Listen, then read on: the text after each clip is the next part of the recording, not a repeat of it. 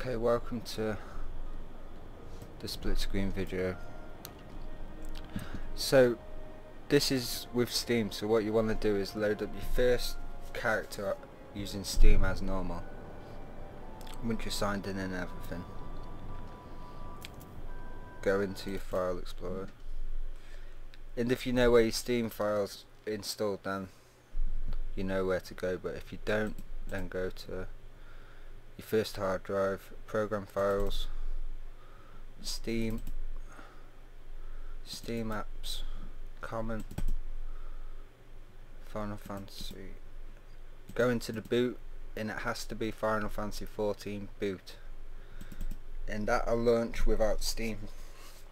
So close your file explorer, and because I've already logged in, obviously I don't need to do anything, but from there on it's just as normal. Of course you need 2 accounts, so your friend will need an account, or your brother or sister, or any member of the family. So once you're logged in with both your people, you need to, the first one you do will be at the keyboard, so go into system settings. Of course you need to play on windowed mode, so disable the controller, apply, and I'm going to turn I'll turn the volume down for the game, for the video. So that's basically it for that. So you go into this one, and I recommend making sure that this window doesn't play any sound, so enable that. Go to controller settings, make sure the controller is enabled, make sure the controller is enabled when client is inactive.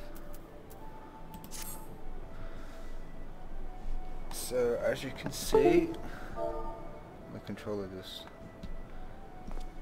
oh yeah, the keyboard screen needs to be the active one, of course, so you can go and do your own business. It runs quite well. I'm using the Phantom 965 Black Edition, and it's overclocked to 3.9, and that's, while I'm recording, that's using 96%. I'm using around 3.5 RAM. If you've only got 2 gigs of RAM, it'll run completely horrible. So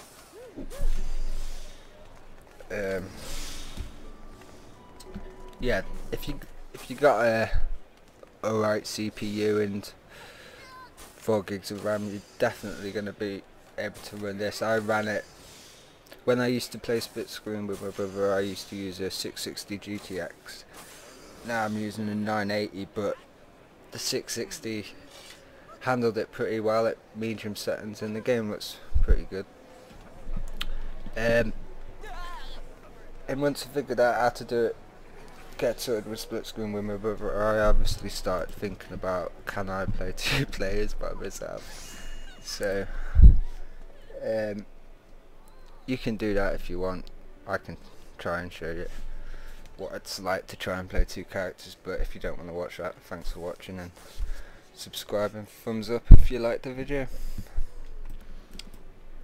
So let's teleport somewhere to go and fight.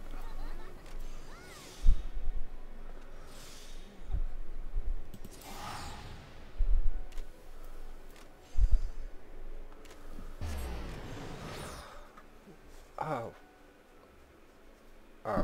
one character hasn't been to that camp.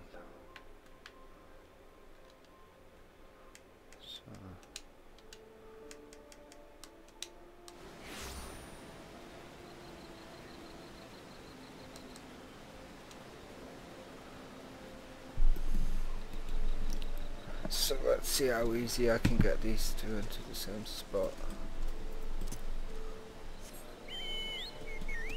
just a hard drive I'm using, it's not SSD or anything. So.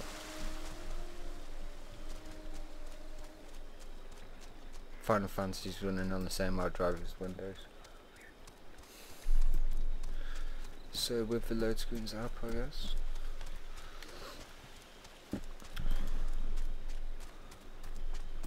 Right, she can wait here. Let's get this card to 2. I don't use. She's D-Devil, he's X now.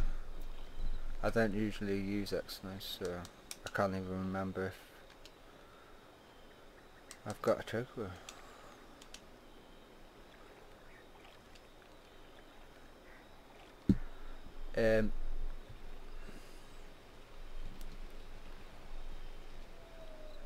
Oh no, so yeah. Just want to go over here. I would ask my brother to come and help, but he's at work, so. Disengage.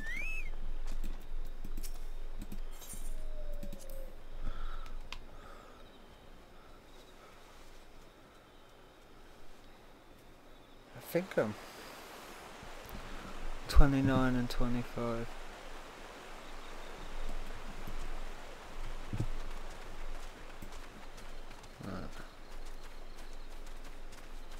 So let's disengage.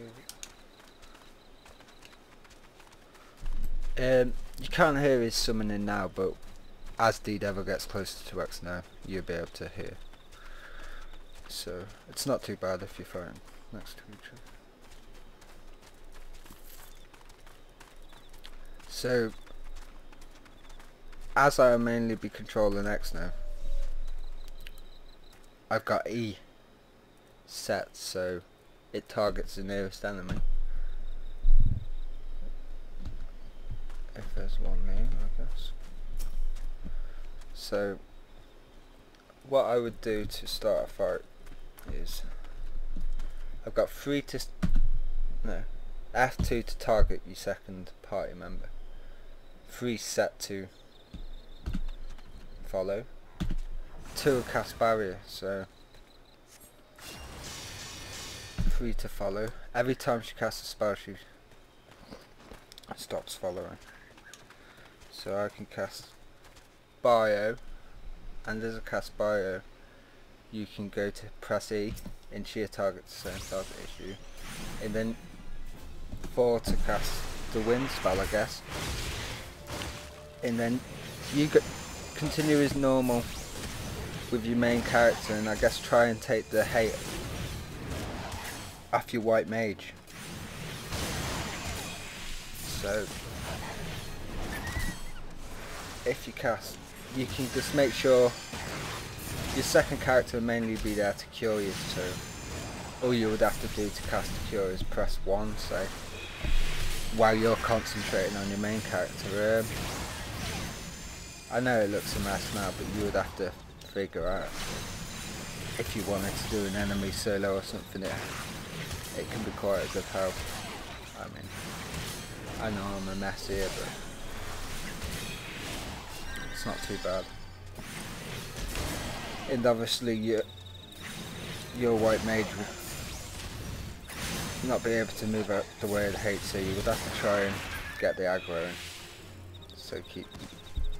Why is she not?